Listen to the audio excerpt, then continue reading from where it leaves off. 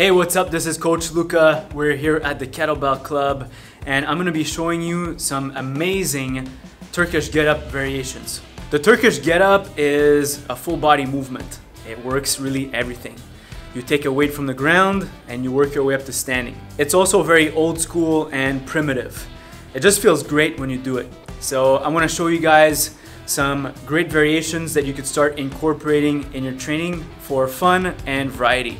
We're gonna start with the most basic of get-up variations in the one that we teach at Strong First. It's the full get-up. The get-up we teach at Strong First is a 7-step movement.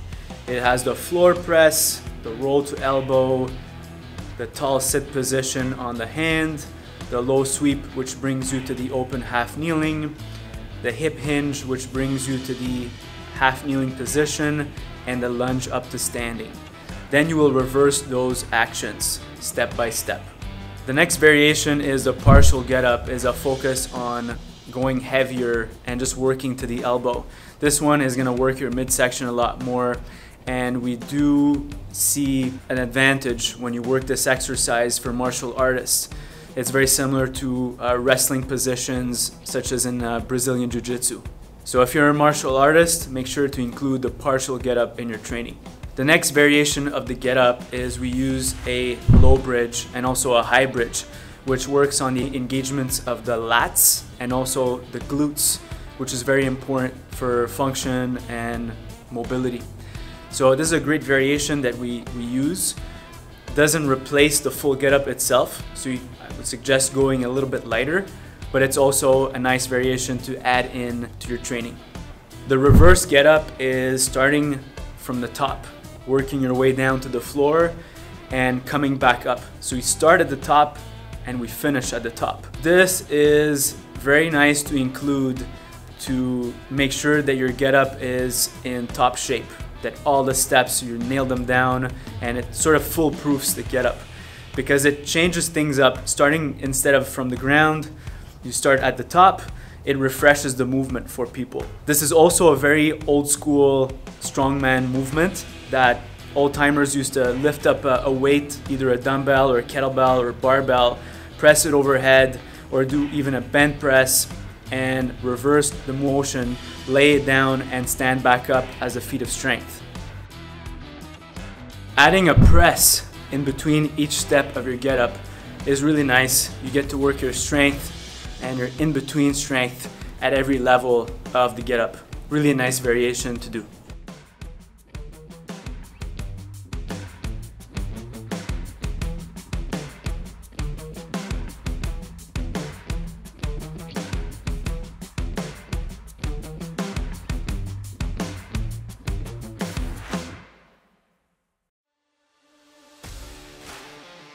Another really nice variation that you can include as part of your warm-up or do it as variety day is to include an arm bar before doing the get-up itself, and at the top of the get-up doing a hip windmill movement with the kettlebell overhead. This is really nice. It adds a bunch of variety for mobility, stability everywhere throughout your body.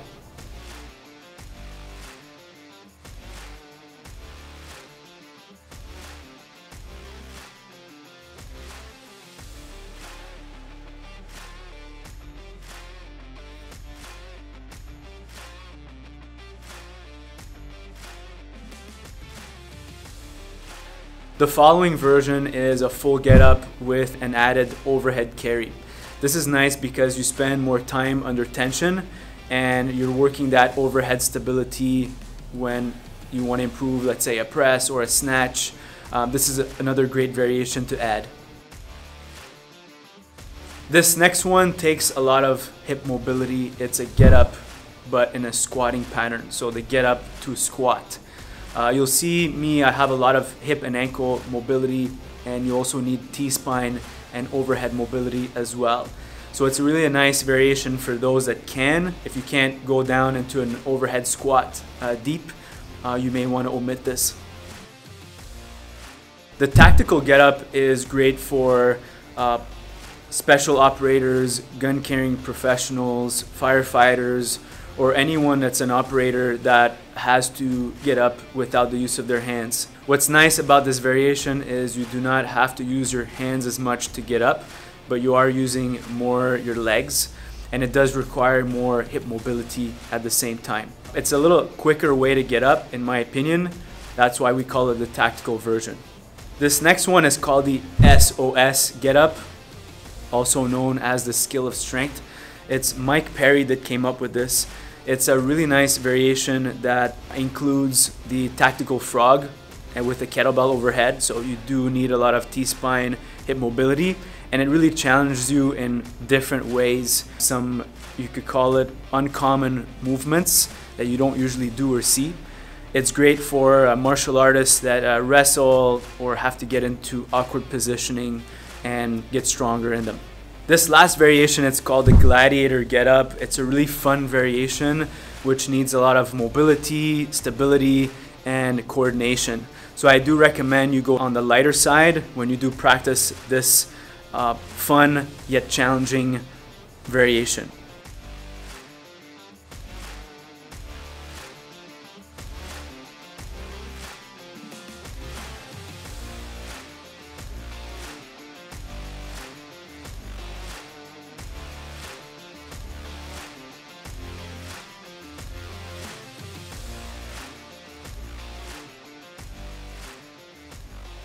So I hope you really enjoyed my video on the get up variation.